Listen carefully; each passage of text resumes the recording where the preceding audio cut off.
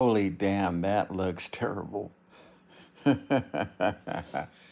I just watched the race video. Oh, man, that is so bad. YouTube did some weird shit. That came from the Gamers Getting Played page. YouTube did some pretty weird shit on the Gamers page. They came after me with a vengeance. Probably because they don't like what I'm saying. Too bad. But 240? I never, ever, in 15 years, I've never uploaded a video in less than 720. And that video is in 240.